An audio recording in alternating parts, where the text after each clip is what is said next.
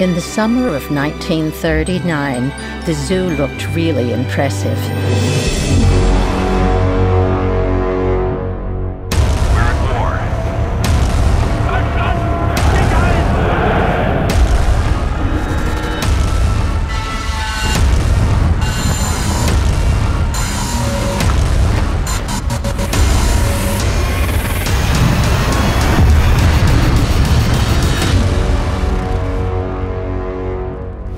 We knew everyone wanted to kill us.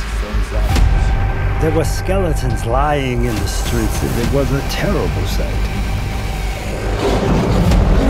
Literature often describes the expression in people's eyes: angry, kind, pretty, ugly, happy, devastated.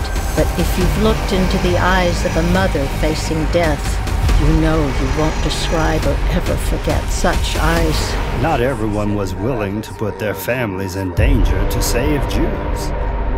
Our house was always a refuge for the weak, for those in need. Whenever we heard footsteps down the stairs, we were horribly terrified. We met nobody.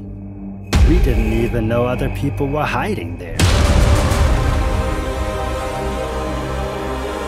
I even told my mother, "Mom, this is where we'll live." Our house was called Noah's Ark.